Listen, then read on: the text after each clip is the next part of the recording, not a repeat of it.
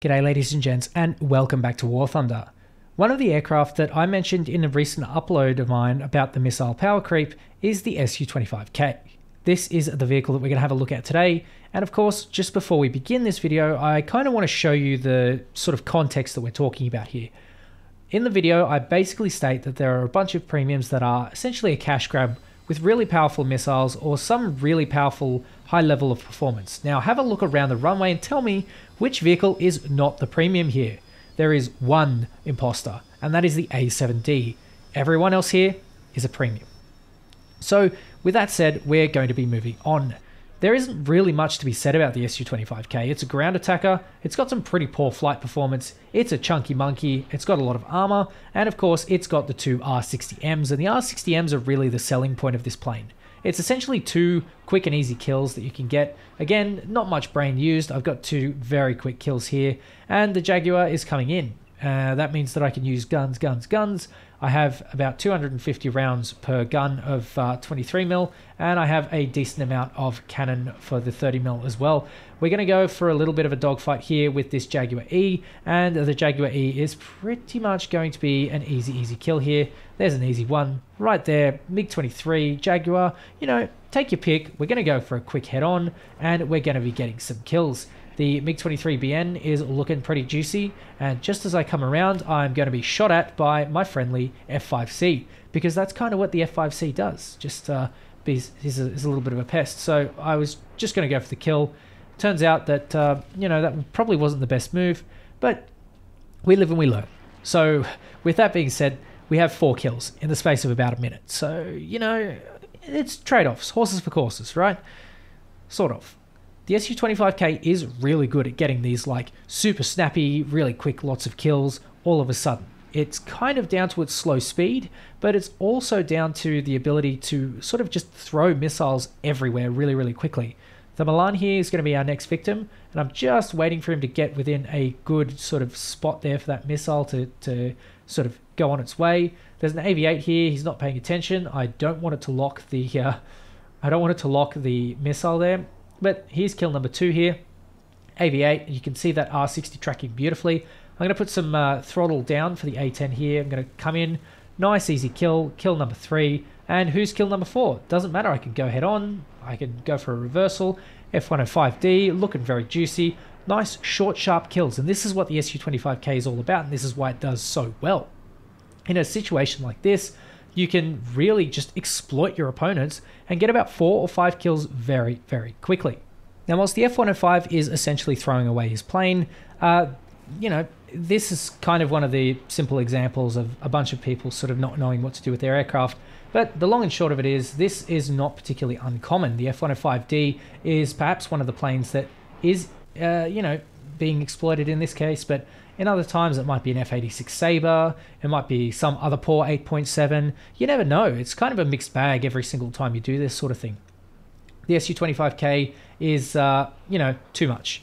Just quite plain and simple, it's just too much. And whilst I completely fuck this shot here and go for my ace, this is the type of thing I'm talking about. No single match drags itself out. And that's the problem with the Su-25. It's not good for the long game. So it's really bad for the matchmaker. If you lose out early on, you pretty much lose 2 easy kills. You also lose a plane that isn't really that good. And the longer the match drags out, the worse it becomes. Quick head on here with the AV-8. That's all she wrote. I'm looking for the planes above me here. It looks like this F4C is getting very juicy. So I'm going to go for the shot there. Hopefully that missile strikes home. It strikes a critical hit, and I believe it sets him on fire. Nice, easy kill. This is the type of thing I'm talking about. Because you have such strong missiles, you just put the guns where you want them, and then you quickly snap to where you want the missile to go, and the missile just tracks. And then you basically end up popping a couple flares here and there, going head on a couple times, and because you have the volume and all of the weaponry, you don't really have a problem getting kills. It's staying alive that's the problem. This plane really sucks at staying alive because it's just not able to keep up in dogfights. The AV-8A here is kill number 3. That's nice and easy. And of course, when you have your teammates around, it is a little bit easier to stay alive, but it's not a plane that is good for the longevity of a match and therefore the longevity of this game. It's a pretty poorly positioned aircraft, and being a ground attacker, it simply, quite frankly, doesn't suit this matchmaker. That 9.7, it's too low. It should be 10.3 or 10.0 at the very, very lowest. Especially with R60Ms being all aspect, I think this performance gap is ridiculous, especially when you start opening up against things like Sabres. Coming up against the Sabre is nothing short of unfair for the Sabre. It's just plain and simple. It doesn't have the capability to deal with an R60, let alone an R60M. And of course, it's just going to struggle to kill you. It almost tops out at the same speed. There's a, I don't know, maybe like a 50 or 60 kilometer per hour discrepancy there. But the Su-25 just has more at its disposal, and it's a ground attacker. Ground attackers are, at the end of the day, not really meant to be dominating the air. And in this case here, Su-25s, A-10s, and A-5s, which are all supposed to be ground attackers, are dominating the matchmaker, which is completely wrong. It shouldn't be this way. It should be the complete opposite. They should be getting shit on by the fighters. And that's kind of what happens with the A4.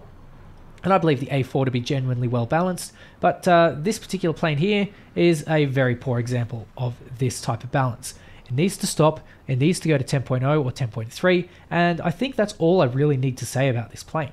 Because it's very simple. It's very simplistic. There's just not much to it. It's bomb load, sure, whatever. I don't really care about the bomb load. And I don't think you should care about the bomb load either. Because at the end of the day, bomb load at 9.7, no. You're looking for rockets. You're looking for missiles. And I think the Su-7 is a better CAS plane anyway. I think you're being sold short by this one.